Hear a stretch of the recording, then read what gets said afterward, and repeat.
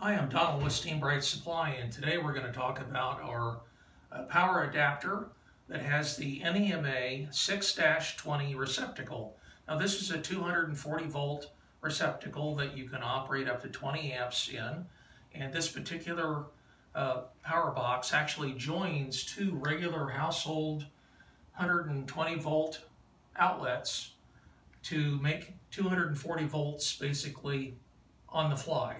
A lot of times when you buy an electric car, for example, your electric car or plug-in hybrid automobile is going to require this type of receptacle to be installed in your garage.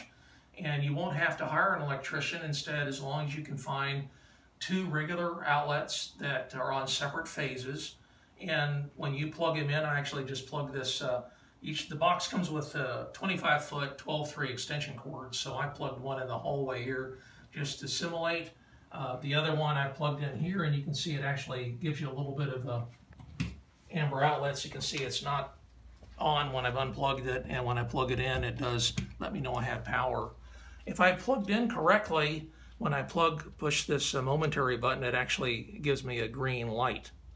And the reason that we wanted to make this video today is that the other two videos we made were of a larger 8x8 box. So we made this a little bit smaller, so we figured we'd make it kind of a follow-up video.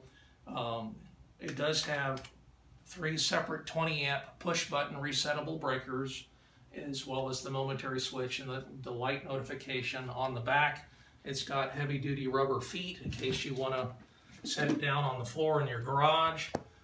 It also has a lift handle here, so it's easier to grab and pick up, as well as we've drilled a hole in the back in case you want to hang it on the wall. You can actually just put a nail in your wall and actually just hang it up that way.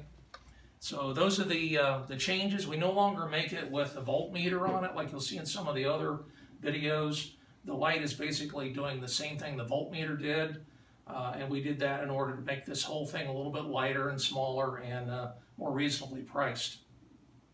So anyway, thanks for watching.